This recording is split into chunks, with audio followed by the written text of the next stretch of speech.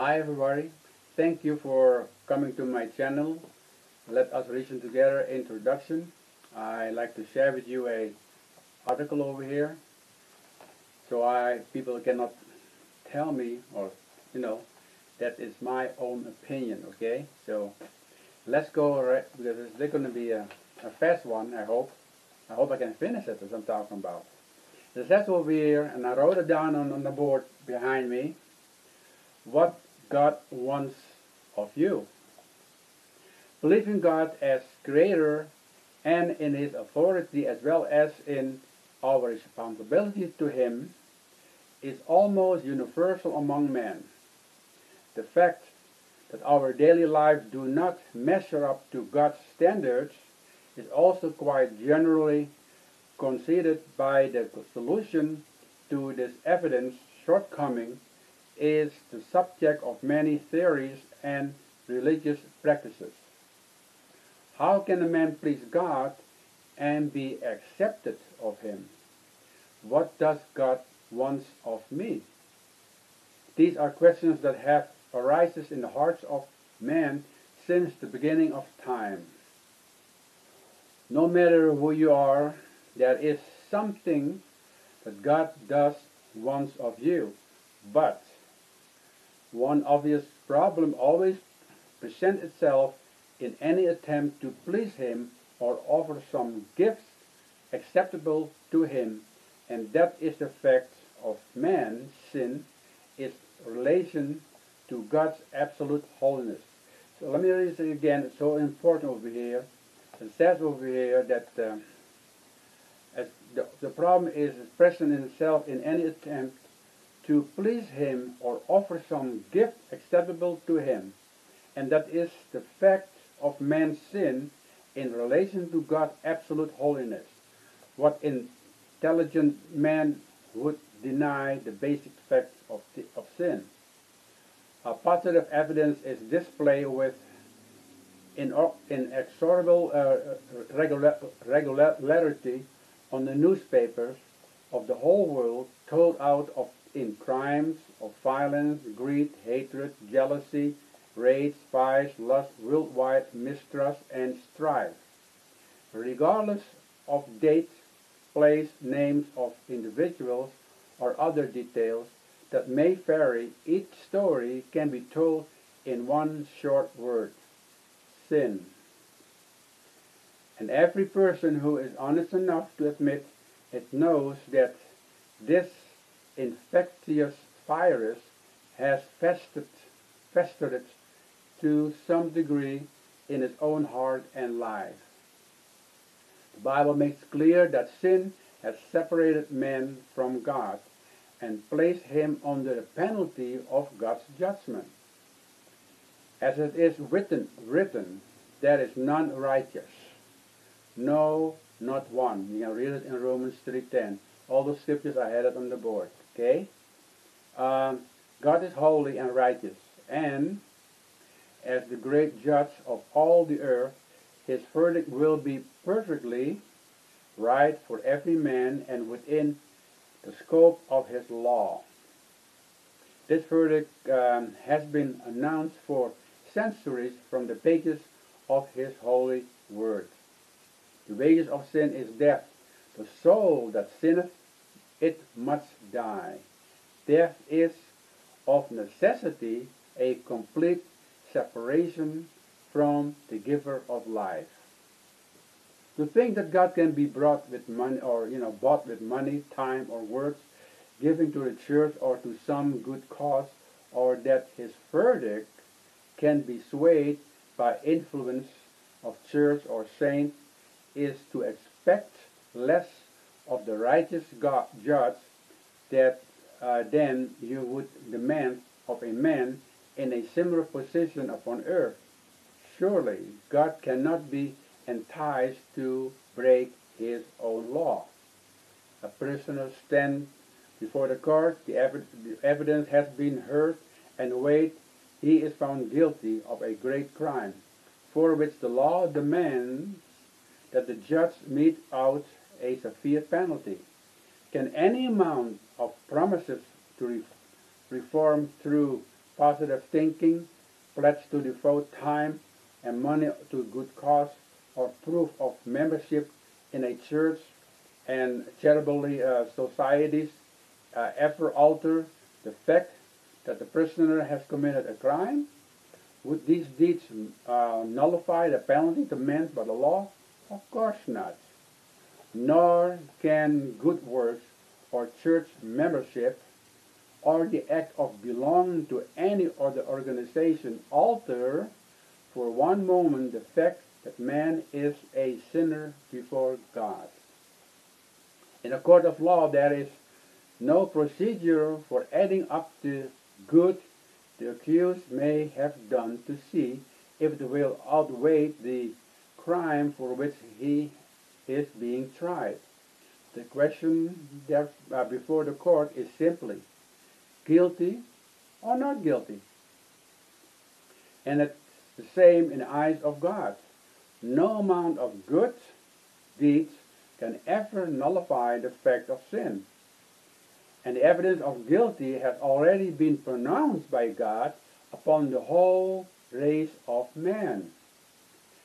Now we know that whatsoever things the law saith, it says to them who are under the law, that every mouth may be stopped, and all the world may become guilty before God. You can read it in Romans 3:19. When the verdict is guilty, has been pronounced in a court of law, if true justice is to be done, friends of the prisoners, no matter who they may be, must have no power to change the verdict of the judge or sway him in his duty under the law. Do you then believe that any church body or official can sway the judgment of Almighty God? What vanity, therefore, to trust in some church, no matter what type it may be, or in some saint that someone may have named an influence to meditate your cause with Almighty God? Can he be influenced to go back upon the righteousness penalty of himself has pronounced upon sin? Can he be persuaded to compromise with the undeniable fact that our guilt before him? Certain basis logic leads us to the inevitable conclusion that if any man is to be accepted of God, it must be upon a righteous basis, not on the basis of penalty, of penance, prayer, ritual, good deeds, a gift of time and money, or the influence of a church or a saint.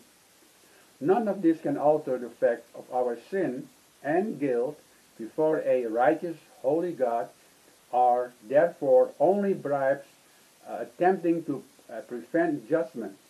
This attempt may work at times among men, but never with God. The teaching of Jesus Christ is recorded in the New Testament Gospel very strongly emphasized this point. If there was one thing that Jesus constantly stressed during his life upon earth, it was the fact that God is neither deceived by nor pleased with an outward show of piety, even when it comes to religious attendance to ordinances that he himself gave to the Jews of old. In fact, God's eyes pierce through all these things to examine what? Man's very heart. In the well-known sermon of the Sermon on the Mount, Christ dealt not with external, but with those things that are the result of a right attitude of heart. It says over here, "Blessed are the pure in heart, for they shall see God." That is, that this is not the natural condition of man's heart is quite evident, and the Bible reiterated the fact again and again in such verse as Jeremiah 79. It says over there, The heart is deceitful above all things and desperate wicked. Who can know? You see, who can know it?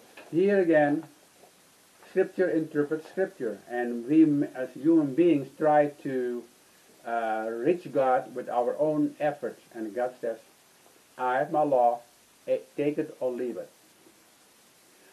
The Lord searched the heart. Thus the question of man's sin, the fruit, must not only be settled in affecting reconciliation to God or on a righteous basis, but sin itself is the root, okay, must be put away and the deceitful and desperate wicked heart made pure in the sight of God.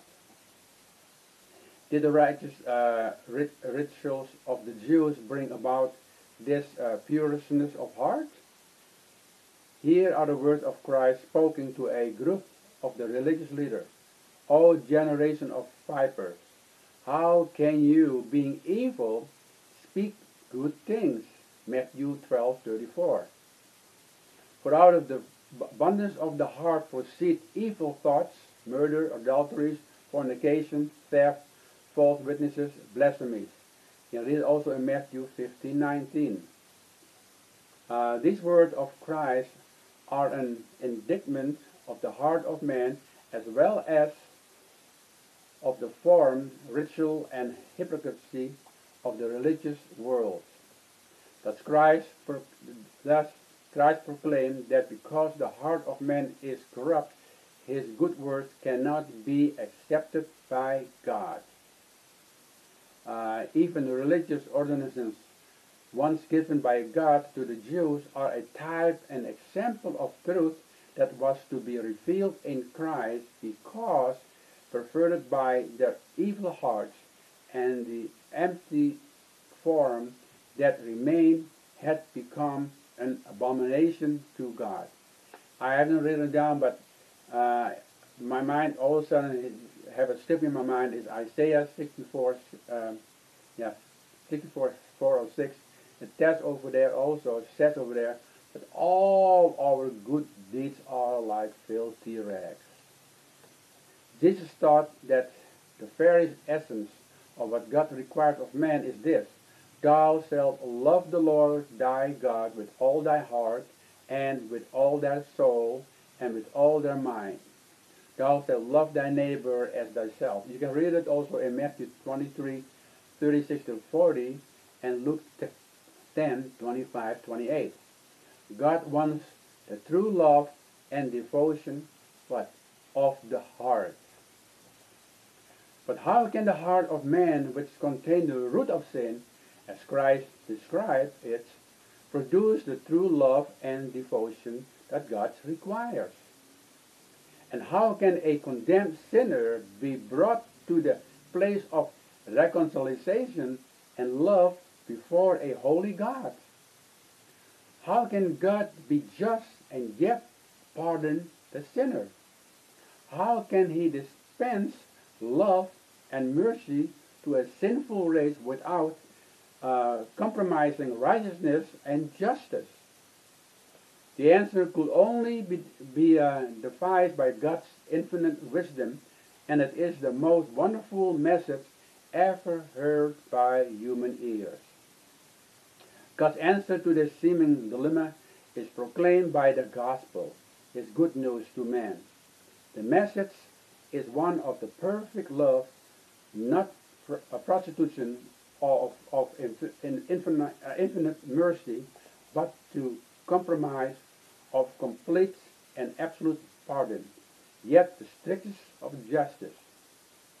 It is the marvelous story of infinite love giving its all to win us back to Himself, the story of God Himself, who came down to earth to inhabit a body of flesh and blood, was born of a virgin, that as a man He might be our representative, and as our representative might take our place in judgment, paying the extreme penalty demanded against sin by His own holy law.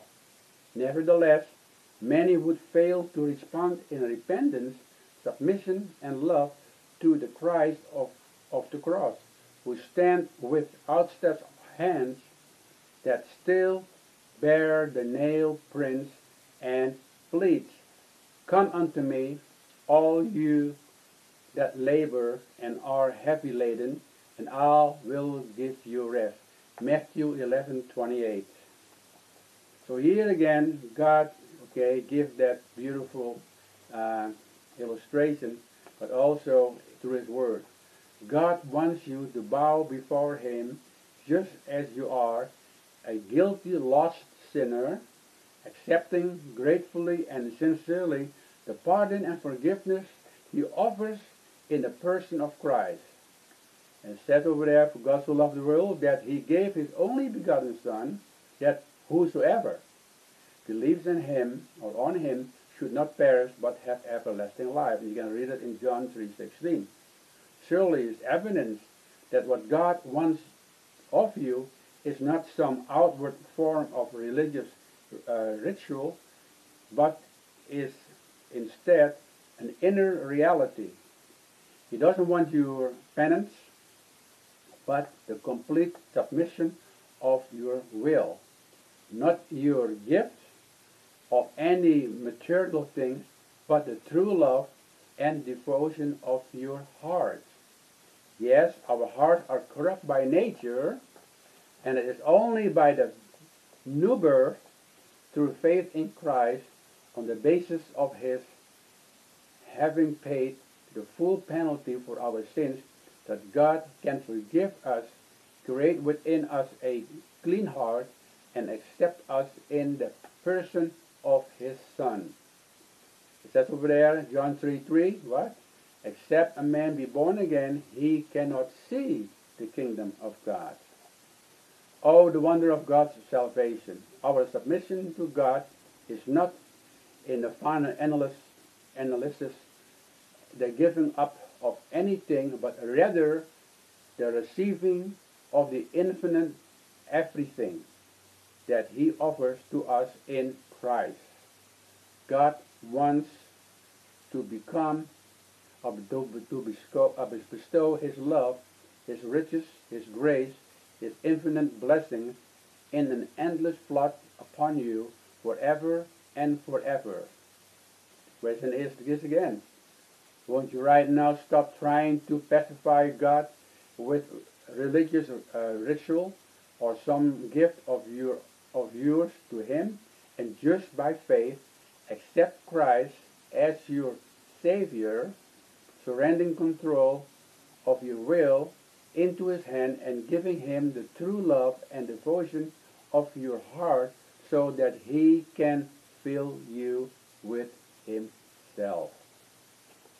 The God who is rich in mercy, for His great love wherewith He loved us, even when we were dead in sin, has quickened us together with Christ, that is the ages to come He might show the exceeding riches of His grace in kindness towards us through Jesus Christ.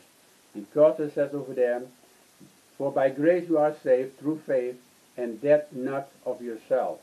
It is a gift from God, not of works, lest any man should boast." You can read it in Ephesians 2:4-9. Mercy, God's great love, make us alive the exceeding riches of His grace, His kindness, being saved through faith as the gift of God throughout the ages to come.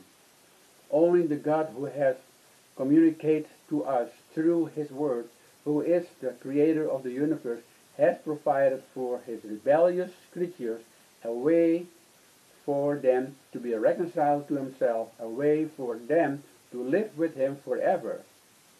No other God or supreme deity or force worshipper among men has offered himself or itself sacrificially for the salvation of His creatures. Wow, isn't it beautiful? No other God claims to be love and then truly demonstrate that communicate virtue by subjecting himself to a humiliating death upon a cross as he pays the full penalty for the sins of mankind. The penalty had to be paid in order to satisfy divine justice. It involves not only Christ's physical death, but his experience of the Son being separated from the Father.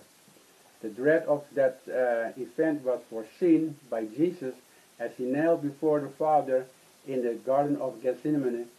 Then comes Jesus with them unto a place called Gethsemane, and said unto the disciples, Sit ye here, while I go and pray yonder. And he took with him Peter and the two sons of Zebedee, and began to be sorrowful and very heavy. Then said he unto them, My soul is exceedingly sorrow, even unto death. Tarry ye here, and watch with me. And he went a little further, and fell on his face, and prayed, saying, O my Father, if it is possible, let this cup pass from me, nevertheless not as I will, but as thou wilt. You can read it in Matthew 26:36 till 39. And being in agony, he prayed more earnestly, and his sweat was as it were great drops of blood falling down on the ground. Luke 22:44. So here again, I like over here what over here it says over here. In the 18th century, the hymn writer Charles Wesley wrote these incredible, wonderful words: Amazing love, how can it be that thou, my God, shouldst die for me? The fact of love is beyond our ability to fathom, yet it is even more incomprehensible, to understand why anyone would not want to receive it. In John chapter 15, verse 13, Jesus informed us of what that act means even for sinful humanity. Greater love has no man than this, that a man lay down his life for his friend. In John 5:13. The question is this: who would not want to be his friend for all eternity? So folks, I quickly read this. I hope you get the point, because like I said before, I experienced this, when 1970, when I gave my heart to the Lord. And now I know, and you can read it also in 1 John 5:13, that says over there that you may know that you have eternal life. It's not a hope or a guess, folks. I know for sure. When my time comes, where I will spend my eternity. And that's why it's so beautiful. I think I read it also here in John 24. Look what it says. Verily, verily, I say unto you, he that heareth my word, and believeth on him that sent me, has everlasting life, and shall not come into condemnation, but is passes from death unto life. I stop by now over here. I hope that what I share and what I read, will encourage you and also warn you. And it's a beautiful question, right? What God wants of you. I did it. I hope you will do the same thing, because that means when the time comes, we'll meet each other in heaven. That's the whole beauty of the gospel. We spend our eternity with God, and we will see Christ as he is. Like he stretched out his arm, remember, at the cross, we will still see his imprints of those nails to prove. And quickly, if I can remember, I remember, but I can pick up over here. I like the scripture in Hebrews, I think it's 4:12, if I'm not mistaken. Uh, oh, look what it says in 4:12. That's why I read to you the word. Look what it says. Hebrews 4:12. When the Spirit moves, folks. For the word of God is living and powerful and sharper than any two-edged sword, piercing even to the division of soul and spirit and of joint and marrow. Wow. It is the censor of the thoughts and intents of the heart. Folks, that's all I can say to you. I have to go. Read the scripture again. It's Hebrews 12:4. Okay?